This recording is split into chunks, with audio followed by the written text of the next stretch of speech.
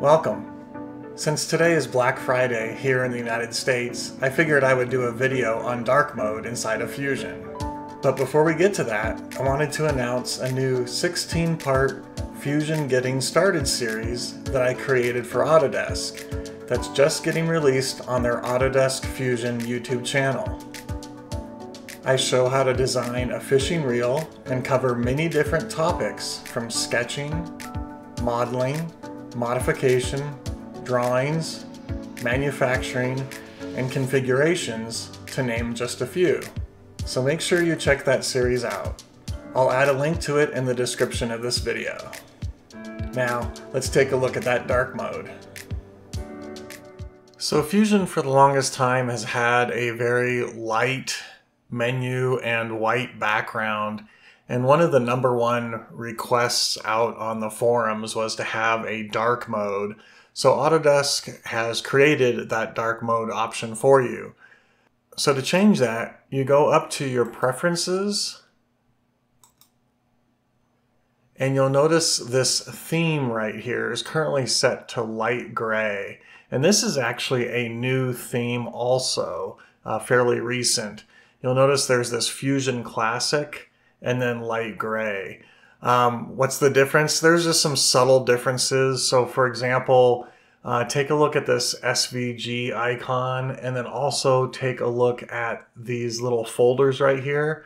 If I go back to Fusion Classic, you'll notice some of the icons kind of change their color. So like this SVG icon, and then here you'll see the folders are a little bit darker. They're kind of filled in.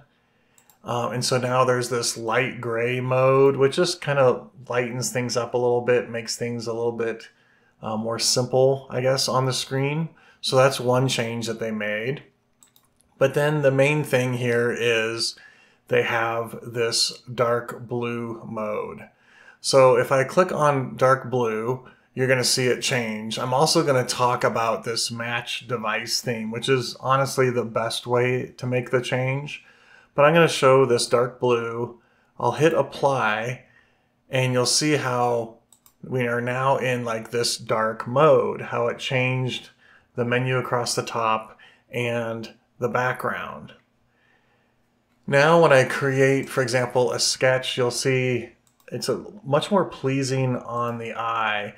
You'll see some subtle changes. So for example, now when I create a sketch, they're white lines instead of black lines for fully constrained geometry. So if I throw a dimension on here, you'll see how the lines turn white instead of black. So just kind of keep that in mind.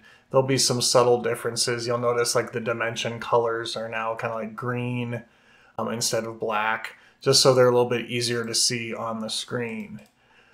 I'll go ahead and extrude this just to kind of show you what it looks like. Let's throw a fillet on here real quick, and then maybe another fillet on this edge. But you can see how it's just much more easy to see, pleasing to the eye, not quite so harsh with that white background. I'm going to go ahead and change this back to the light gray really quick. And now I want to talk about this match device theme. And what this actually does is it analyzes what you have your computer set to.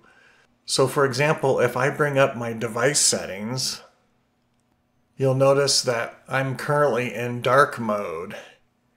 And so if I were to choose match device theme and hit apply, it's going to switch Fusion into dark mode.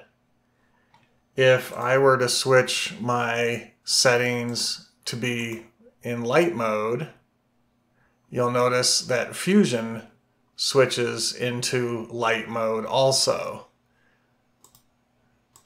So I think that's kind of a cool option inside of Fusion, is it picks whatever your computer is currently set to. And what's nice about that is, you might have multiple computers that you have Fusion on. So maybe your shop computer is in light mode, but your work computer is in dark mode. And when you log into either of them, it's going to set it to whatever mode that computer is currently set to. A couple more options. If you want, you can come in here to the display settings environment, and you'll notice it's set to theme as the default, but you can pick different backgrounds. So for example, dark sky, you can kind of see how that changes to more of a gray background. I'll just kind of go through these really quick. Gray room.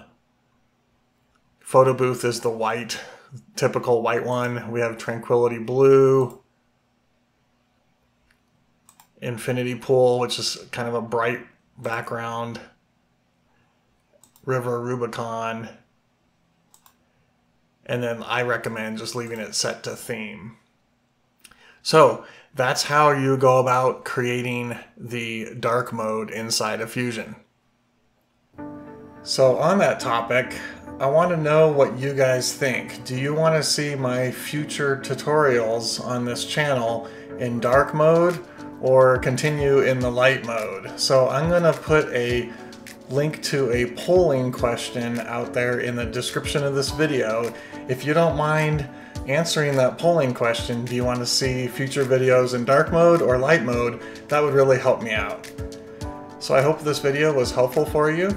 If you have any questions about Fusion, please make sure you visit my webpage at cadedllc.com. And as always, have fun learning Fusion.